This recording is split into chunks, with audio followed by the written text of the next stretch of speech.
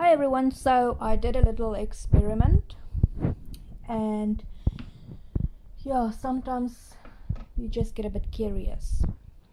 So this is the spider that Dr. Elliot used to do the blood transfusion on. She's got an egg sac.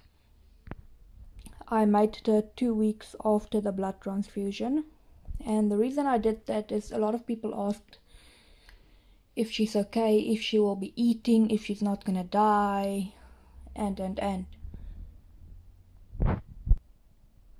So I decided to take it a step further and see if we mate her, what's gonna happen. Now we mated her for November, mated her once.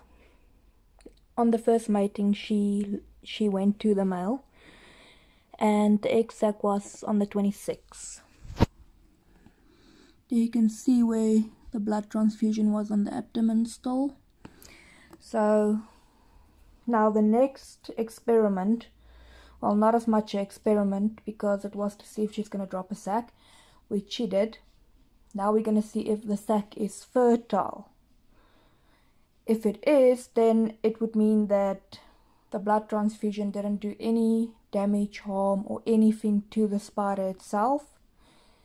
If the egg sac is infertile, well, it can mean a lot of things. But let's get to that as soon as we pull the egg sac, which will be 26 December. So yeah.